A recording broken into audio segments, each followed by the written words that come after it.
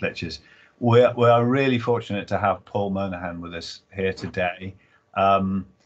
You know probably that he's the director, founding director of AHMM, and he's going to talk to us about AHMM's unique approach to design and how they go about it, and probably how they're adjusting to recent events and working still as usual, but maybe not in the office at this moment in time. So, well, Paul is actually a son of Liverpool, so it's great to have him back virtually. He went to St Edward's College and grew up in West Derby. You probably know he's building the Unity building. That's 2017, I think. No, 2007. He's also done work on the Royal College at the Royal Court, and he's working on Alder Hey Bereavement Centre. AHMM, his practice is national and international. It employs over 500 employees. And in this month's AJ was one of the most respected practices by respondents alongside Norman Foster or Foster Associates, so partners. So as I say, we are very privileged to have Paul, and without further ado, I'll pass you over to him. He is available for some questions at the end. It should be about half an hour. So if you send those through, maybe in chat form or whatever, then we'll attempt to answer some of those with him. Thank you very much. Thanks, Richard, and hi everyone. I think Sadia is going to press the play button. Good to be here. I'm in North London, but you're all spread around my home city, so it's great to be here. And I think it's quite a long time since I've done a talk to the university. I think what I'm going to try and do today is, in a way, this could work quite well for those of you who are in, I think you're all in third year, is that right?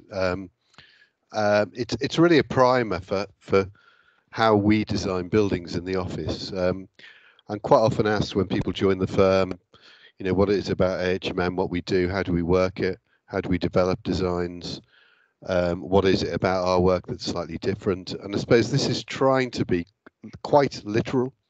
It's has its moments of being deeper than other bits, but it's quite literal.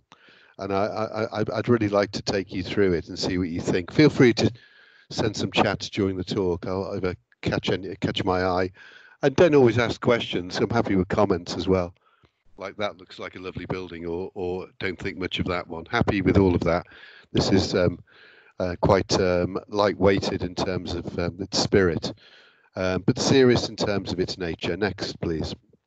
This year we celebrated our 30th year in practice, and what we decided that the four of us who founded it, maybe it was time, we're a very big firm now, that we set out what we call the founder's statement, which might be something when we're long gone that maybe continues, but really trying to understand why we got together and what we do. And effectively what we realized is that our practice is based on three things. It's based on our love of architecture and commitment to architecture. It's based on our alliance, that's the four of us, and the alliance of the 550 people who work for us, and particularly some of those people who've been with us an awful long time. Some of them have actually been with the firm for 27 years for our 30. So it's about those alliances, and then it's also about alliances and collaborations with other firms, such as engineers and artists, etc. So, and finally, I think, just letting someone in the lobby. Finally, it's about ambition. We've always been ambitious. It's slightly irritating, to be honest with you, because we always think, can we do any better? So I thought when we won the Sterling Prize, is that good enough? And it's like, no, we've got to keep going and carry on being ambitious. So it sort of has always been a driving thing that the four of us drive each other on, and then the people in the practice drive us on too.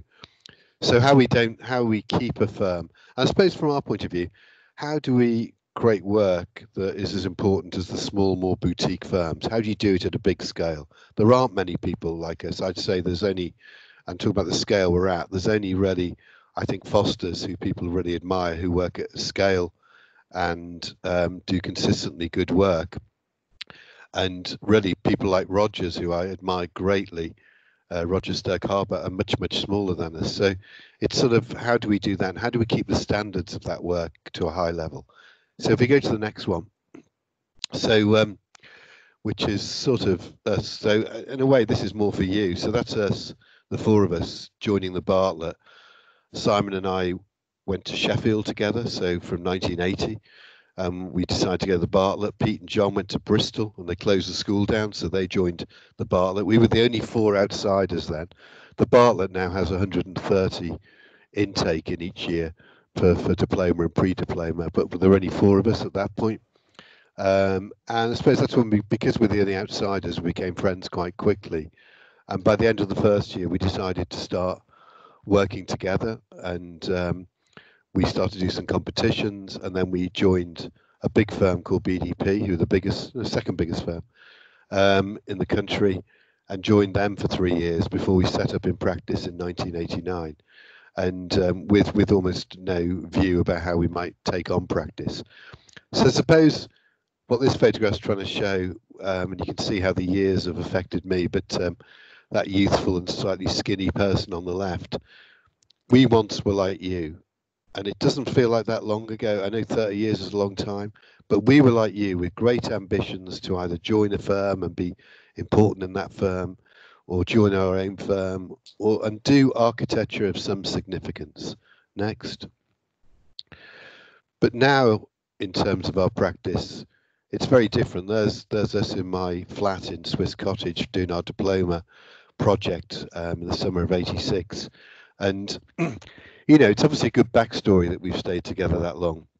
There's not many firms that have, and there's not many firms of four people who are so solid. And obviously, we have great friendship and we have great drive within us. And there's something about the four of us that I think we're greater than the equal parts that we are. We're greater than that, and that's something special.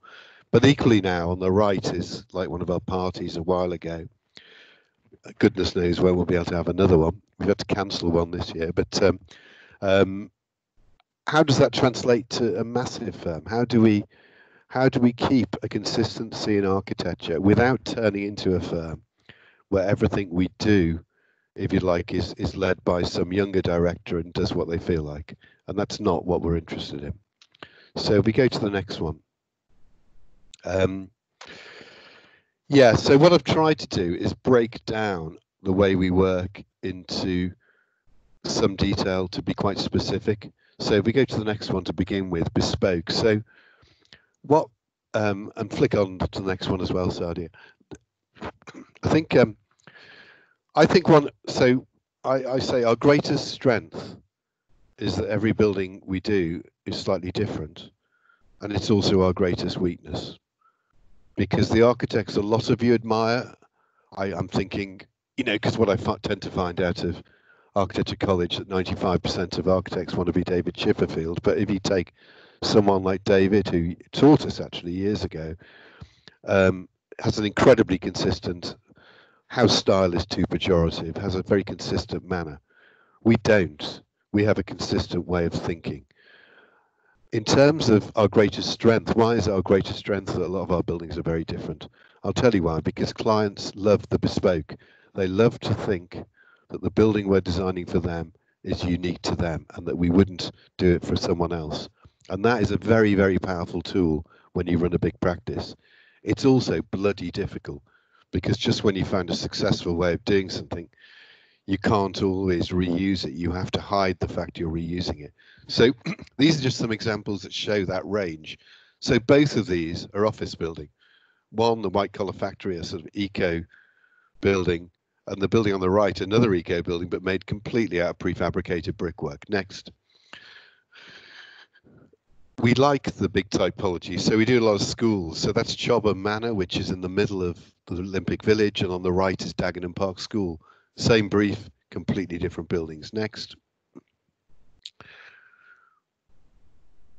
housing, one made out of timber panels and off-site, the other off-site using concrete panels. Quite different, but you'll start to see there are things that tie it together. Next, there's elements of detail like the balustrades. So I think that's just trying to say, why do we do that? And what is, is it just that we have a different architect for each one and they feel like doing what they feel like? Well, that's not the case.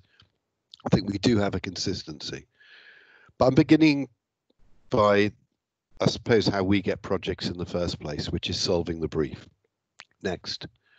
And quite often that would involve optioneering, and these are the sort of drawings that one does to look at, this is for a school, looks at lots of different layouts, and then trying to, I suppose, funnel that down to one or two options, then one option. Next. We need to move quickly and we need to do drawings that sort of are clear, and we are very good at being clear with drawings and clear on PowerPoints, which is the predominant way we describe our work. So this is a project designed very, very quickly. I'm just using it as an example. It's in Shepherd's Bush. Really clear, the blue's office, the pink's residential, and it's just really being clear about a footprint and a ground floor. Next. What is incredibly important to me for the younger architects to come in, that they can do these things. So this is then calculating the amount of office area, the net to gross, and that is such an important part of it, because when we get the areas right and we get enough area, because there is almost no project, apart from maybe a church, where these sort of numbers are vital for the viability of project. So this is a key part of technically solving the brief. Next. When you move on from a project, you need more things, and this next image, sorry, this is a three-dimensional version of that. It just shows three versions we've got, the difference in areas, and it makes it really easy for a client to understand it, and he can look at that and say, I actually want option B or option A. And that's, again, clear drawings, clear way of describing things. That's what clients like from us. Next. When it gets to the next level, as you go deeper into the project, there are a huge amount of technical aspects that one needs to do, and forgetting design. So this is from a master plan we're doing in Peckham, where we're doing about 9 buildings with different architects. And if you go to the next slide, this is part of the report from it. What we have to do is take that master plan. So this drawing is one of 6 drawings which talk about residential amenity, i.e. what are we using for outdoor space, the roofs and the decks and the ground floor. Next. There's another one here that I think is looking at delivery. Now, sunlight. We have to be very specific about the hours of sunlight on March the 31st. And all of the yellow there shows which areas get 2 hours of sunlight, and that has to occur in some of the projects. So very technical, working with other consultants. Next. And yeah, refuse strategy. I know it sounds boring, but it's quite interesting when you get into it. Cycling, all of these different things are very, very specific, and we're bloody good at dealing with these. And that's what a lot of younger architects aren't so good at. And that's what that rigor is so important in the way we work. Next.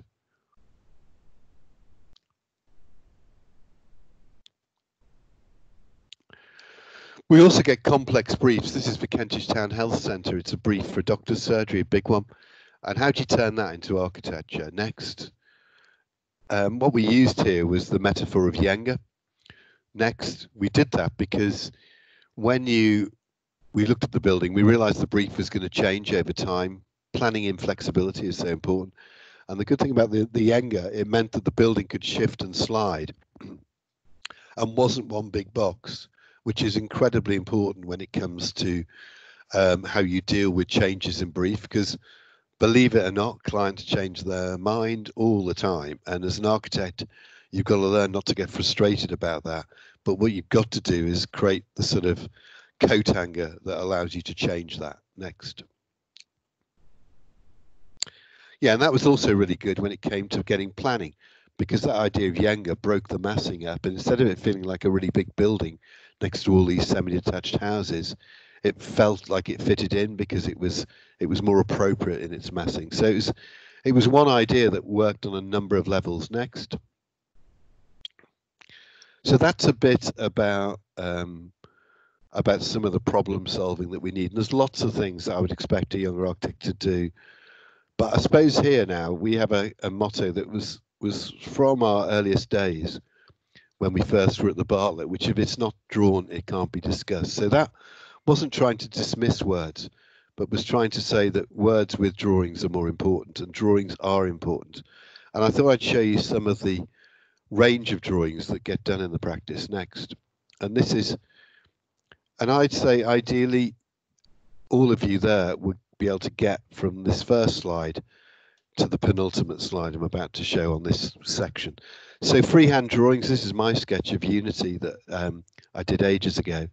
And although it sort of cheats like mad in terms of lots of different bits of it, it got across the idea of a thin tower and a fat tower and a series of terraces and how that building worked. So, you know, freehand is still very effective. Next. And then you can take other freehand drawings. Another one I did, actually my first drawing on Morpholio Trace on the computer, freehand, but just trying to show that project I showed at the beginning in Shepherd's Bush, just trying to get an idea for the planners that look sketchy. And of course, when it's not drawn on the computer, it looks more tentative. So the planners are more relaxed about it. Next. So be able to do that is good. This is a more refined drawing when the building's more I suppose it's more finished, traced over a computer drawing. This is actually by Joe Morris, Morris and Company. Joe, I taught and worked for me for 8 years. Actually, I didn't work. I think we worked together is the more appropriate way of saying it, and also with Joe, that would be the right way. But you know, he was a fantastic draftsman, brilliant. Next. This next drawing, when it comes, shows how you can do freehand in section 2 and how you can get life into a section. Sections are also one of the key touchstones of how we work. Next.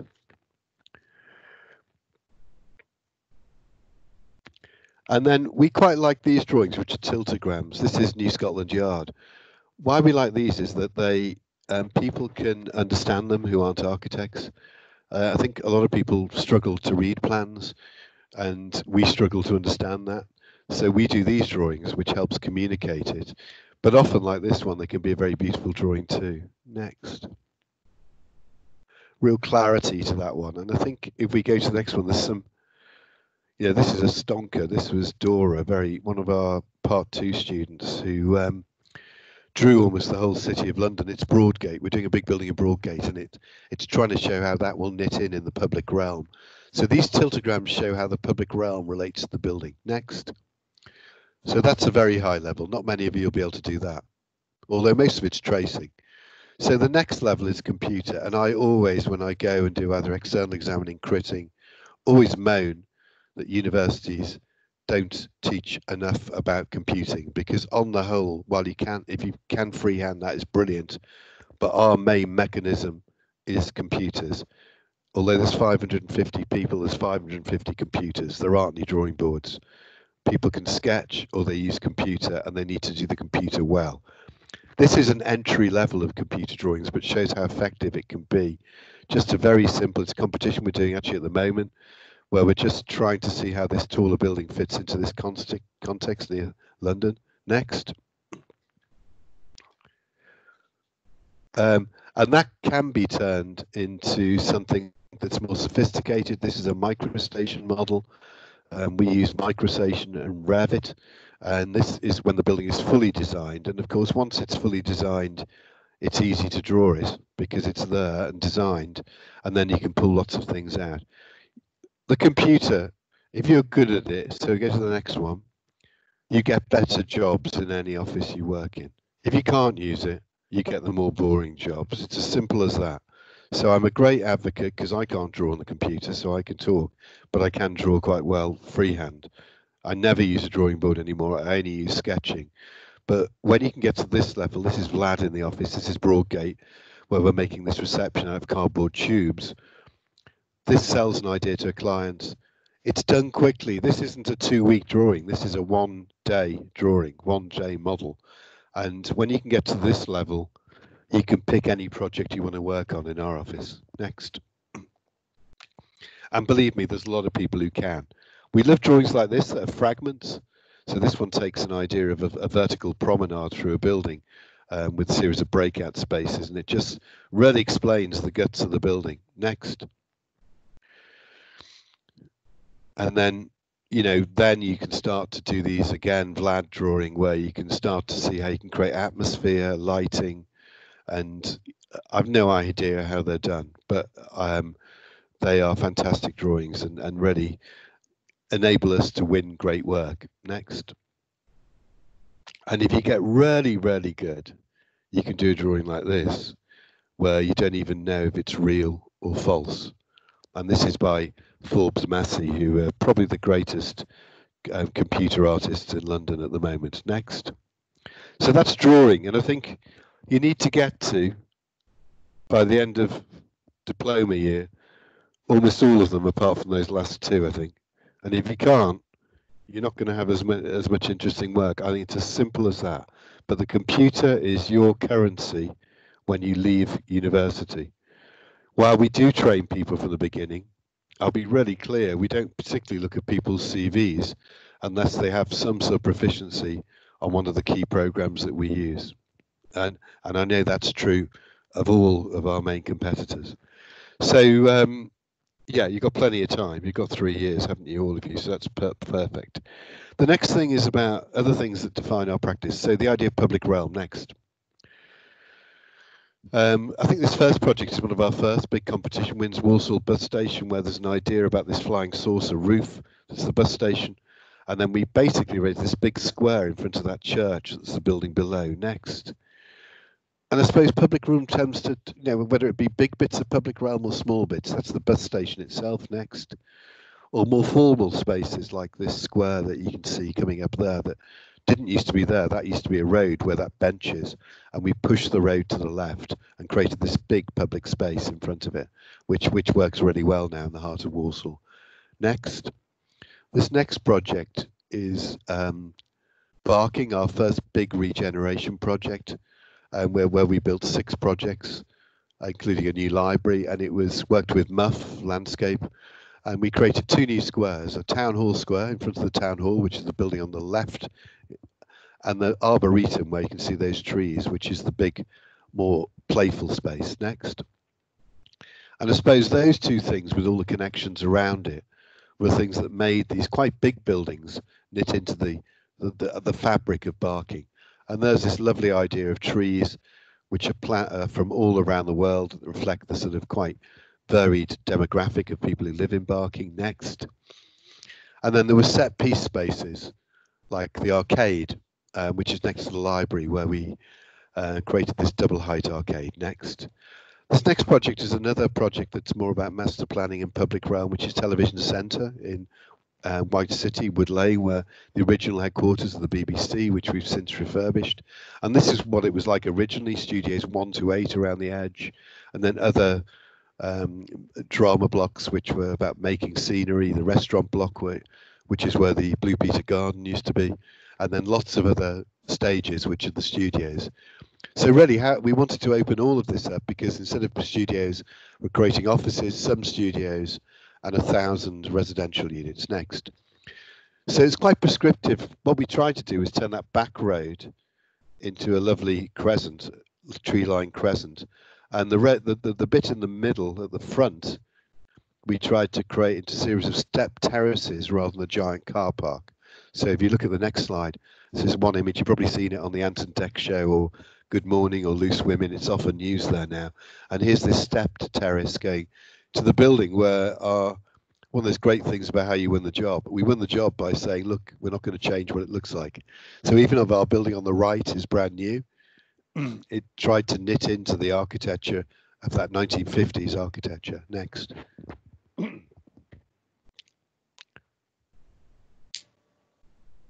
A new project on Finchley Road in North London, Swiss Cottage, where we're connecting 2 tube stations, West Hampstead and Finchley Road, with this giant long tree-lined avenue, which is something that is very predominant in that part of London.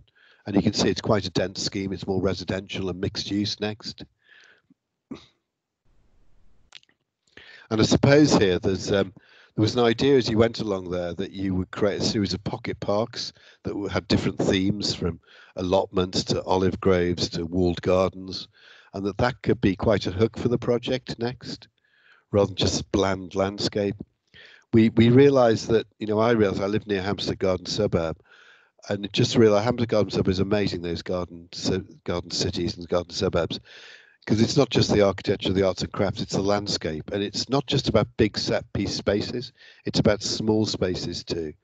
Next.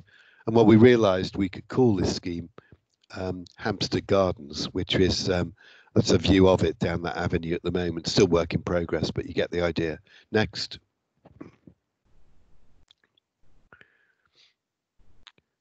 Yeah, so that was the branding for the project too, because there is no Hampstead Gardens. And probably some of you realise Hampstead's one of the most expensive parts of London, so it adds value to the residential. Next.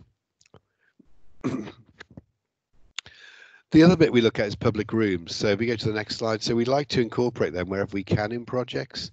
So one of our most well-known ones is the Angel Building. It's an office building in London. And I suppose the revolutionary idea, it doesn't sound that revolutionary, is that that cafe is open to the public. Before that, you couldn't get in office buildings. Whereas now almost every office building you create has a cafe in the middle of it. And I suppose that becomes this great big public room that anyone can come into, and completely changes the nature of the workspace. Next. In the middle of the city, there's a much more formal version of that, but again, something very composed. Next. This is a television centre again, where we've got a very dramatic space with these cascading bridges going through the middle of it. And this is a public walkway that anyone can walk through. Next. So it's tying together that public realm. A much quirkier version. This is in the middle of Broadgate, where we're trying to attract younger tenants. And we got Morag Myerscough, Studio Myerscough, to design this mad cafe in the middle as a piece of art with planting above, and gives a central focus to that quite dark and quite simple space. Next. Lots of schools have them. This is Westminster Academy, one of our more well-known schools, where you have this space that when you walk in, there really is a feeling of that you've arrived somewhere special. Next. And this is our University of Amsterdam. This is a huge bar for the Students' Union overlooking at the 10th floor all the canals of Amsterdam. Next. And then in Parliament at the moment, we're designing the new House of Commons, the temporary House of Commons for when the government move out of the houses of Westminster. And this is the main lobby, which will have the House of Commons on the right, and a slightly public room is next, because all of this leads into this space, which is the new House of Commons lobby, which you can see we're designing relating to what's there at the moment, but making it much better for access, making it much better for visibility, and obviously making it more contemporary in the manner it's looked at. Next. Okay, so those are things. Let's go to the next slide, Sadia, if you could. This is our diploma project at the Bartlett. Next, which was an idea about 4 buildings in the city, and the fifth man was the idea of the public space between them. Well, we realised there were 2 things that we looked at there. The first one, this was our sort of manifesto, that it's the field of everyday buildings rather than public buildings that modern architecture failed the city. This was written down again mid-80s, so there wasn't much good new modern architecture then, and there's a lot of bad modern architecture. Next. So that's now been rebranded in our firm as the Everyday, and we love everyday buildings. We love buildings that are the background of cities as well as other parts of the city. And I think if you go to the next slide, we're interested in how we make those everyday ordinary buildings into something extraordinary. And I think that is a really key component. When we grew up and started practice, everyone wanted to do art galleries, but we wanted to do schools, offices, housing, the everyday fabric that ordinary people use. We like doing galleries again as well, don't get me wrong. We've done the Saatchi Gallery, but we are focused on creating a better urban fabric. Next. The second thing that we looked at was this idea of functional the functional program alone is not sufficient to generate an architecture. And we use lots of examples like this one. Lakeshore Drive is apartments, the Seagram building is an office building. They look the same, but they're very flexible the way they're designed. Next, that's been rebranded 30 years later as universal use. And that's something we think about. So when we design buildings, we think about how they could be flexible in the future.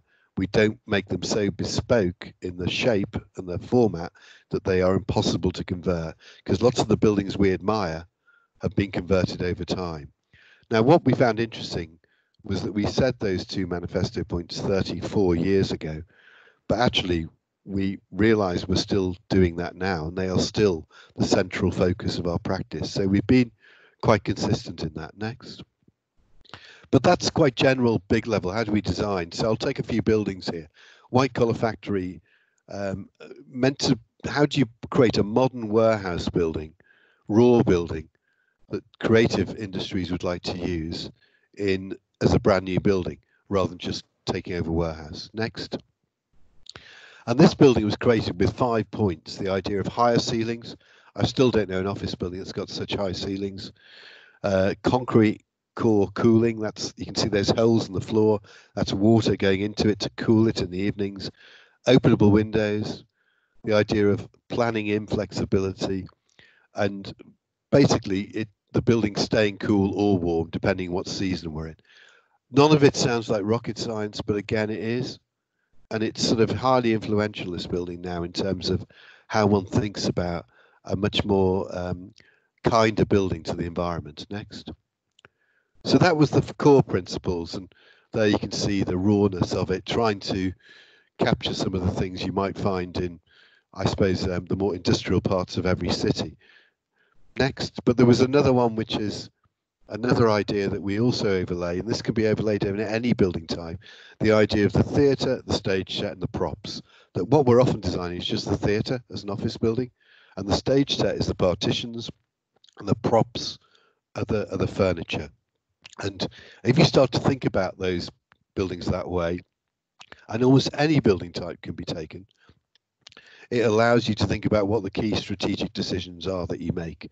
So in the White Collar, if you go to the next slide, we did end up doing the stage set and the props because the office group, who are a bit like WeWork, allowed us to design their partitions, their furniture on their floors that they had. So again, there's the props, and there's the theatre, the stage sets. Next.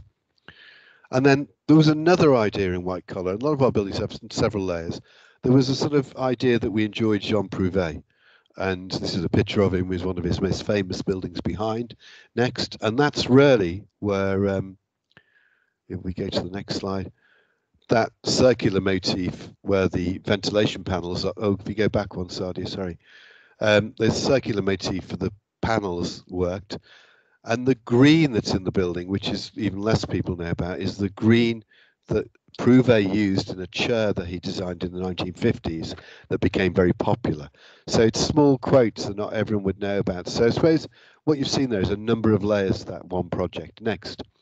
In Burnwood, the school that we designed in Wandsworth, we used IIT by Mies van der Rohe in Chicago as an inspiration that had a long route through the middle with a composition of sliding pavilions across there. Next.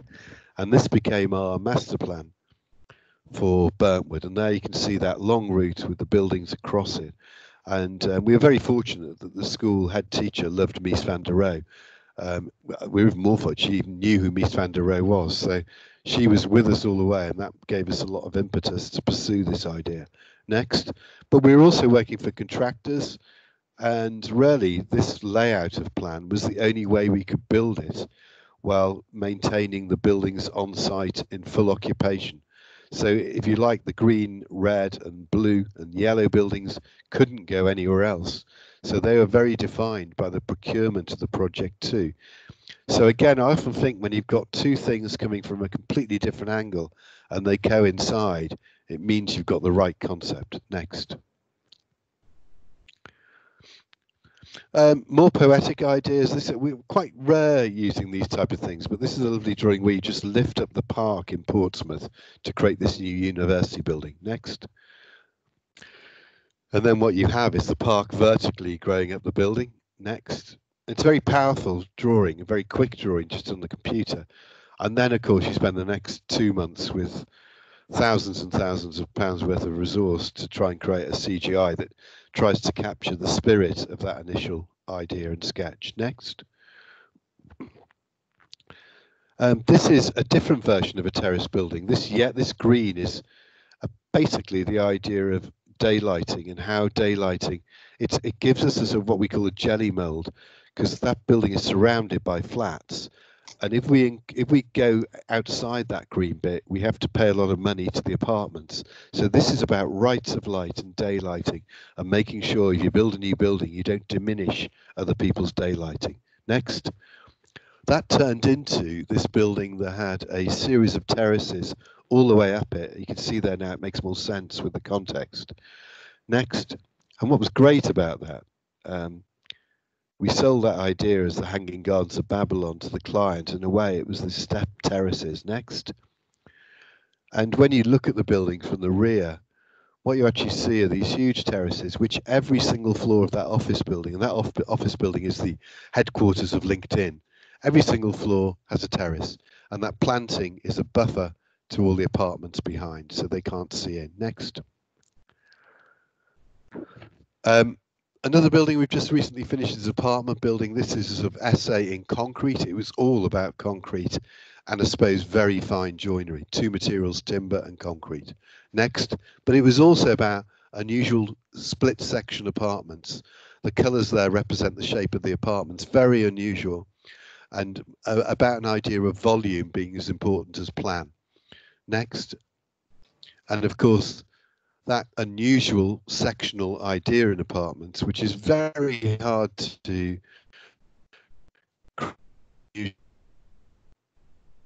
sorry, we're struggling to get the next image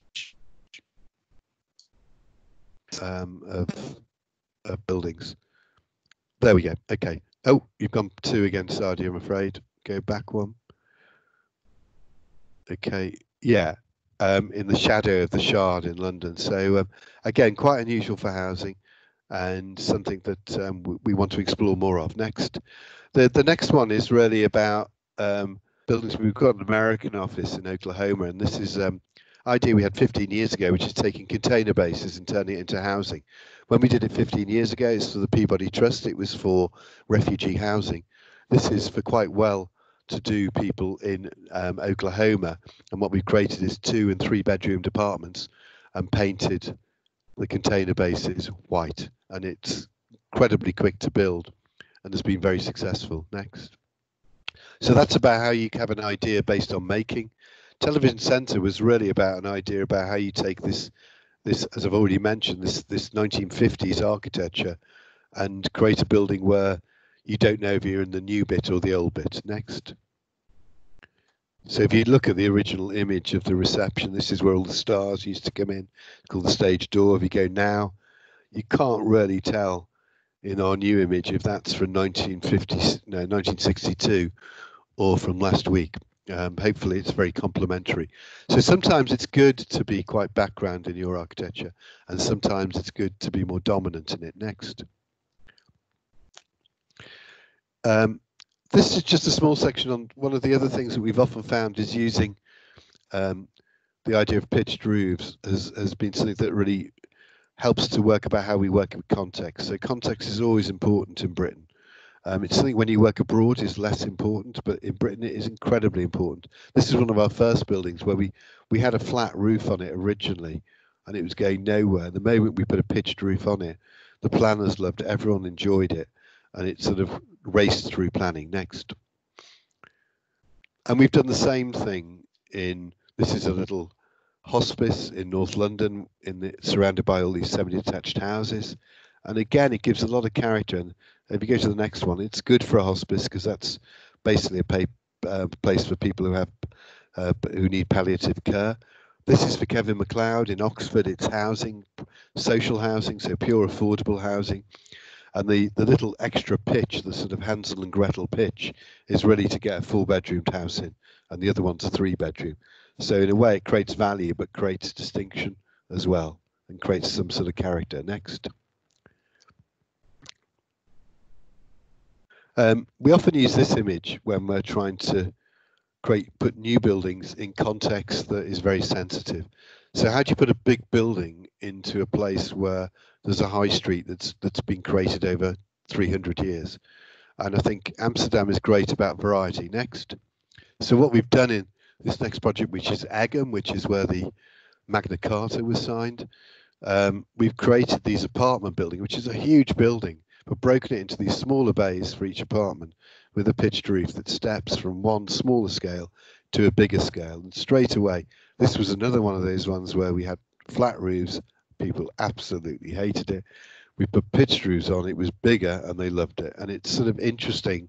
It's really made me question whether I'm getting softer in my old age or whether or not I've started to understand more about context. I think it's the latter. Next.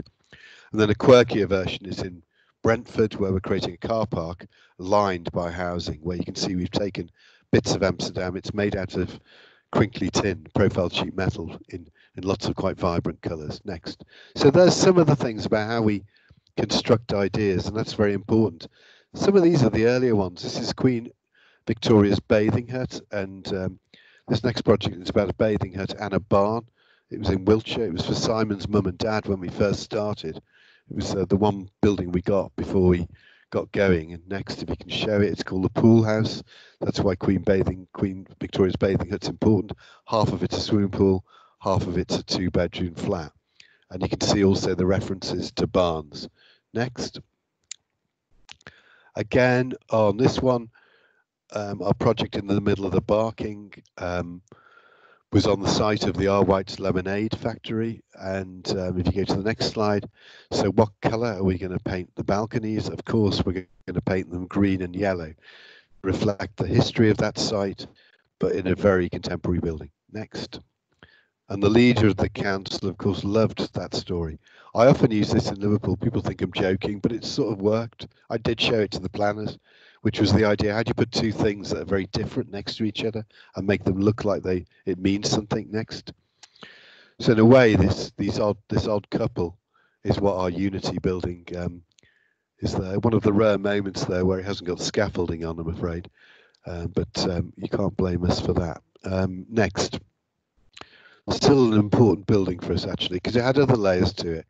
Dazzle ships, as you know, were painted by artists in World War I and II, quite a lot of them in Liverpool. This is one of them. Next. So those patterns, if you can actually see the entrance to the office building, it's now been taken away and turned into something horrible, actually. But originally it had these dazzle ship patterns that were real patterns, just appropriated for the reception. Next. In Westminster Academy, there are a few what I call one-liners, but they really worked. Hundreds of thousands in the fire escape staircases to make them something the kids would use more and make them, I suppose, having more character. Next, in the assembly theatre, effectively a series of lightsabers on this concrete wall, which, as you can see, the concrete was so terrible. What we needed to do was put some highlight in front of it so you didn't notice it, and then randomly locate these lightsabers across the wall with just a pink filter on a cheap fluorescent light. That was a cheap trick. It took about 2 months to set out those lights to make them look random. Next. And Westminster Academy, and again, you've seen this image, but what are those panels above? Originally, they were going to be aluminium panels costing about £400 each, and we couldn't afford them, but we needed them to stop glare within the school classrooms. Next. So what I said to Balfour Beatty was, why don't we just buy doors and hang them? So that's actually what they are. They are doors for 40 quid rather than 400 quid, and they're just painted. Next. We did the same trick in Burntwood, where we took a bus stop off the peg because there needed to be a long canopy all the way through the middle, stretching about 300 meters. And we knew that we didn't have the budget for good steelwork. So what we did was took this bus stop, which I think was about £2,000 ago, doctored it, and then built it. So if you look at the next image, and of course, because it's a prefabricated off the peg element, it's much more elegant. And there you have the bus stops in this long linear route. Next. And in Liverpool again, you know, I used to go to St Edward's Day here, and my head of music was the organist there, Philip Duffy, and Matthew, Mark, Luke, and John, the bells there in the bell tower, I've always loved. So when it came to the Royal Court Theatre on the next slide, when it came to how do we hold up and create something for the digital sign, I will quote very directly from Matthew, Mark, Luke, and John, which is something that makes it very specific, I think, to Liverpool. Next. And then this is New Scotland Yard, one of the clearest drawings we ever did. It is not rocket science again. We are doing a new pavilion at the front, a pavilion on top, something at the back and something on the side. And we're up against big hitters like Foster's on this. But this drawing won the day because it was so clear what we were doing. And everyone else had sort of hidden it into other elements. But next, if you go to the next slide, there were other elements to this as well. Of course, you can see there the pavilion with Scotland Yard on the right. And then behind that's where we're doing the new Parliament. Next. But there are other little ideas. That drawing on the right was done really quickly the night before we handed in the competition, because we were trying to come up with lots of little vignettes. So the idea of leaving the lights on, the idea of the blue lamp, the idea of the police overlooking you 24 hours a day and feeling safe. Next. So that one sketch became a key part of the project, and of course it's built in the end. And Sir Bernard Hogan Howe, who's head of the police force, loved it. Next. Another idea was our police car toilets, which everyone thought I was very strong on this in the competition, and everyone thought, are you sure? We had to present to Boris Johnson and Sir Bernard Hogan Howe, and I was saying, no, that this will win the day. It'll make them smile. And I said that, you know, I think people in the police enjoy cars, but as architects, we like the design of the cars and the liveries. So what we've got is on each floor, there's a different livery we've taken. This is the jam sandwich livery, and that's on the tiling above the basin. So you go to the next one. You've got the cars from the 70s, the Battenberg cake car, and it goes all the way through the periods. So you get something specific. And some of those little moments sometimes capture people's imagination. The final one here is the Secret Garden, which is about the older centre that we're creating. And this is something Susie in the office came up with, which is this book that I'm sure some of you know about, a man whose wife died on the swing in a garden. He locked the garden forever because the walled garden, because he couldn't get over the fact his wife had died on the swing and hated the garden. His cousin came over. She was quite a difficult child. She discovered the garden and slowly, secretly made the garden beautiful again, then brought him back in. And both she became a better person and he began to be able to accept life moving on again. And I suppose the older centre in Liverpool is all about bereavement and how you deal with bereavement. So it's such a great metaphor. So if you go to the next slide, you can see the idea of this walled garden and these pavilions that I suppose that surround the building. Yes, there you are. There's the cartoon that we did. So again, this garden surrounded by walls with the gigantic Alderhay Hospital next to it. Built on my road, by the way, Alder Road, right next to where I lived. So it was always great to do this building. At the moment, we've got the buildings, but no walled garden. But we're hoping to get the walled garden in a few months' time. Next. Okay, next. Can you flick through these while I'm talking, Sadi, if that's okay, just to get to the next section? So plan is really important to us, and I think it's an art form that has been lost. We spend a lot of time manicuring. If you just stop on that one, plans, and I think it's something that the computer has not really helped us with. I think when you draw on the computer, you draw fragments, you don't look at the composition of the plan, but to me that is absolutely vital. This is Parliament, we see the chamber, and it took a long time to make that plan look very simple. And that plan has to deal with about 6 existing buildings, as well as our new elements. Next. So what do buildings look like next? I've got a few buildings here about how we actually look at buildings. So we do an awful lot of brick buildings, and that's sort of obviously something that's really important in the UK. This is very simple. Very gridded, all about detail, all about proportion, all about the texture of the brick. Next. This next one is in Croydon, where we're picking up on the Croydon vernacular, which is very much 1960s architecture, and probably the most ruthlessly repetitive building we've done. But these fantastic balconies south-facing with great dual aspect apartments behind, and this roof garden above. Next. Sometimes it's really hard to be that simple. This is the idea of mixing brick with ceramic and colour. So because we quite enjoy colour. Next. And we've taken this on again in a much bigger building. That was about 20 years ago. This is an Elephant and Castle, where we've taken that idea of the much muted palette of colours, which is related to some of the ceramic buildings nearby this site. Next.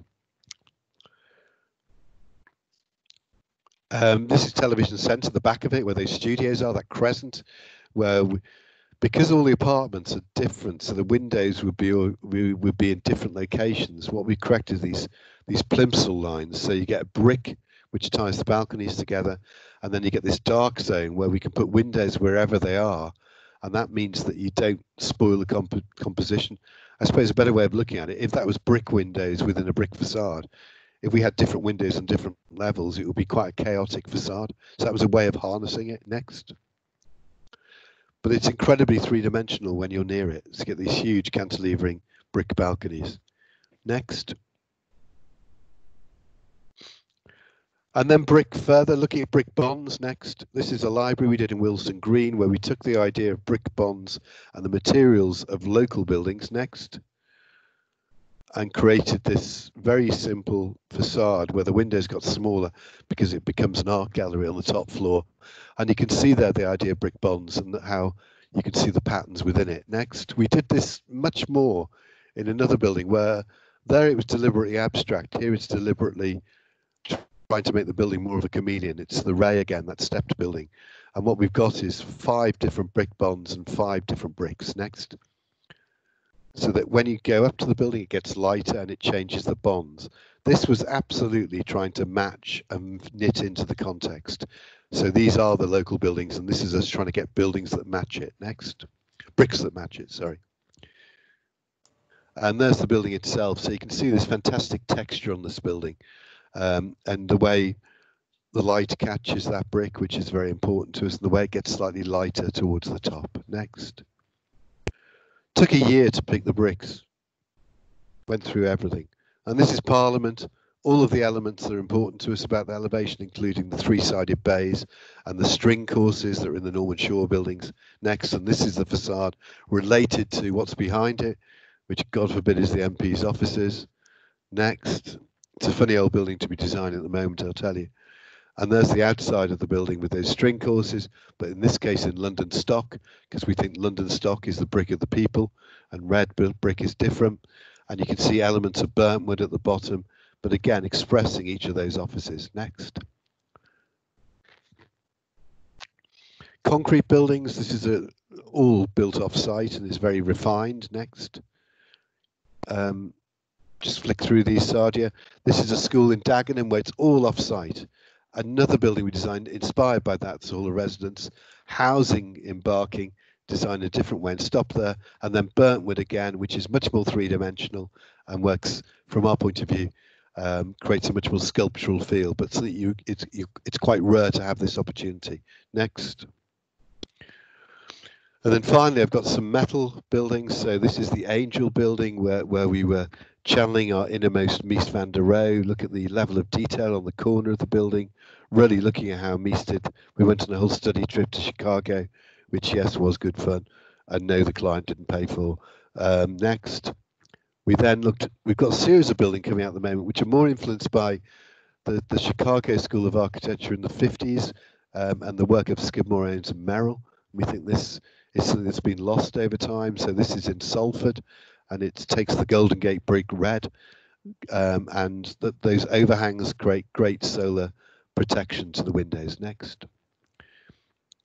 And then more recently, the white collar, as well as all of the other things I've told you about, there's also an idea, and these are the wrong way around. The north face has more windows and the south face has less windows, and that's to reduce solar gain. So each facade has a different proportion of windows because, and I think if there's one thing we're going to be doing more of in the future is looking at how we fight climate change and how that will affect the fabric of the buildings we design. Next. And this is one of our latest building for the post. It's called the Post building. It's half the bottom is an existing post office and the top is housing. So as we go up, go to the next one. Next, please. Oh, Yangan's late. Missed all of the big moments. This is an idea. That sketch was an ideogram we showed the school about how you create this sort of geological facade. And this is the front elevation of Westminster Academy, where what we wanted was the outside to become the inside and the inside to become the outside. We also wanted it to fade in colour. Next, what colour were we going to pick? Well, it was actually in Westbourne green, and we were taking down quite a lot of trees, so we thought green seemed appropriate. Next. And these were the colors, and the material became very important. The ceramic because of its reflective qualities and its depth. Next. And then here you can see the building, which is quite unusual when you use ceramic. When it's in reflection, it looks very dark, almost black. And when you see it flat on, it's full color. So you can see that idea that, I suppose it's not really like a cliff edge anymore, but it's an idea that drives a scheme on. Next. The light boxes were where storage are, those yellow stripes. Again, looking front on.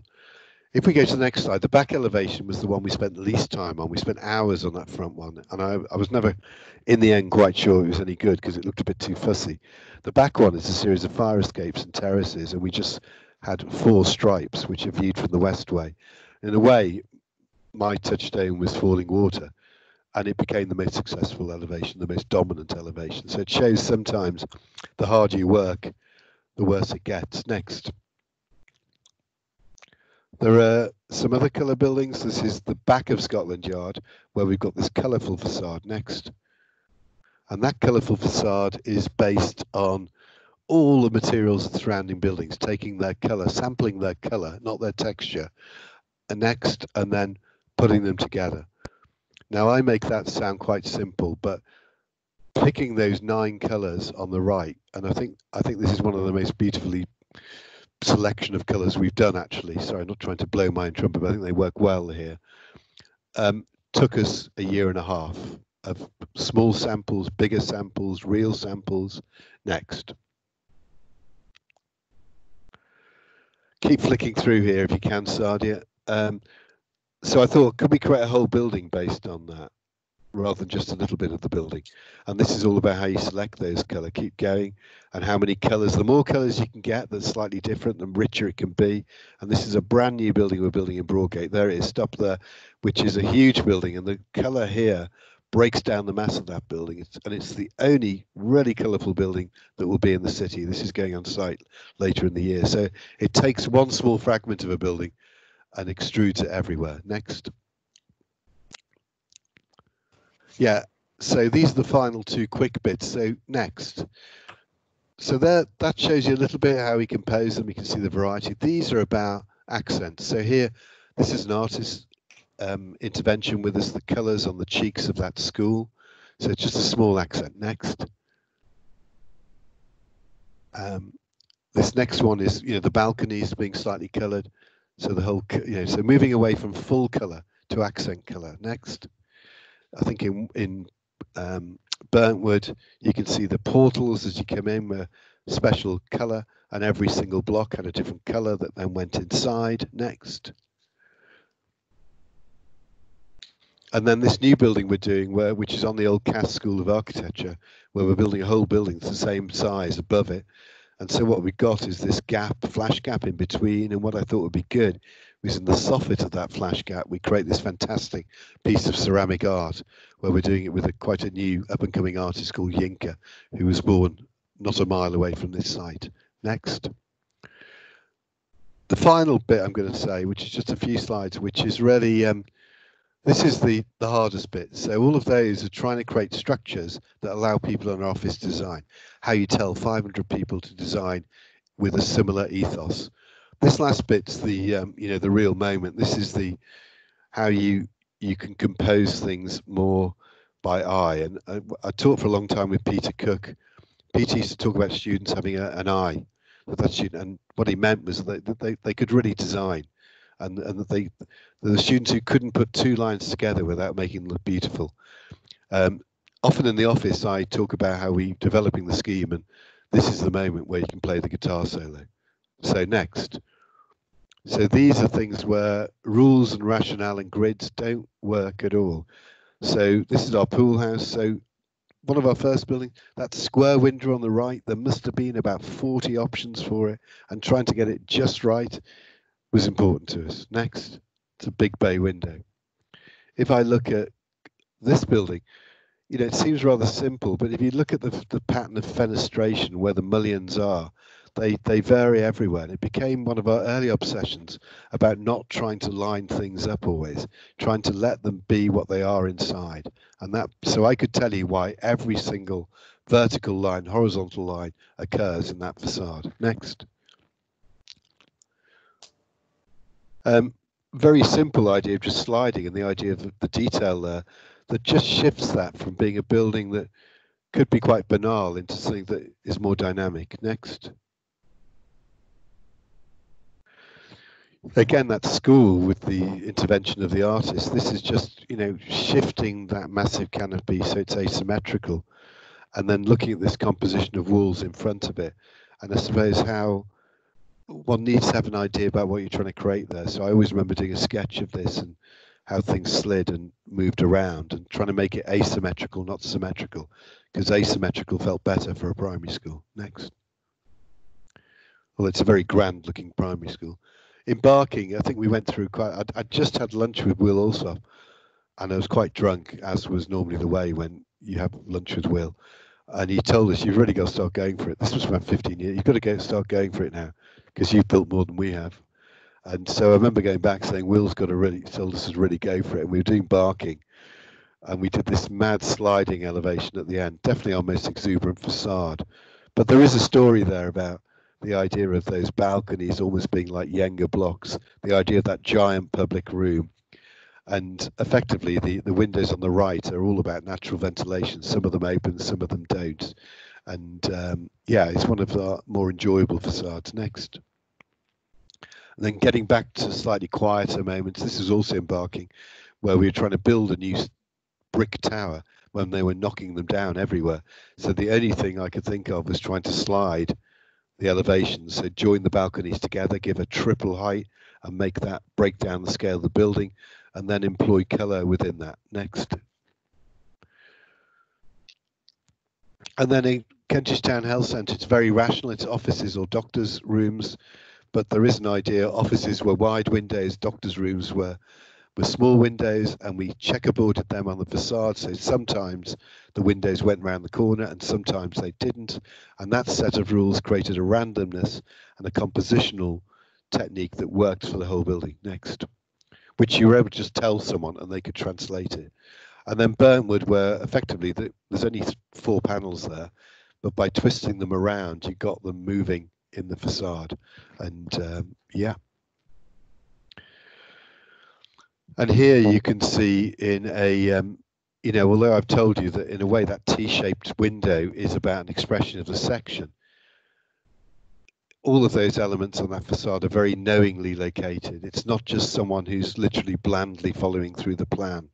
The choice of where those windows on the right go, the choice of making the office window at the bottom slightly taller, are all choices that someone's made, and someone's had a bigger picture about this facade. Next. In North Croydon Medical, oh yeah, this is a new school. We've done a primary school in Camden, but again, those windows could be located wherever you wanted because they were offices or smaller rooms where we didn't need to have too many windows. So again, they're quite knowingly located.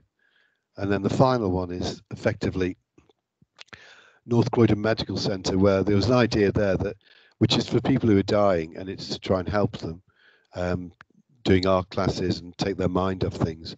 But there were different rooms. Every single room has a different set of windows in related to what's going on inside. And that created this, I suppose, this randomness within the facade, within these very strong pitched roof forms.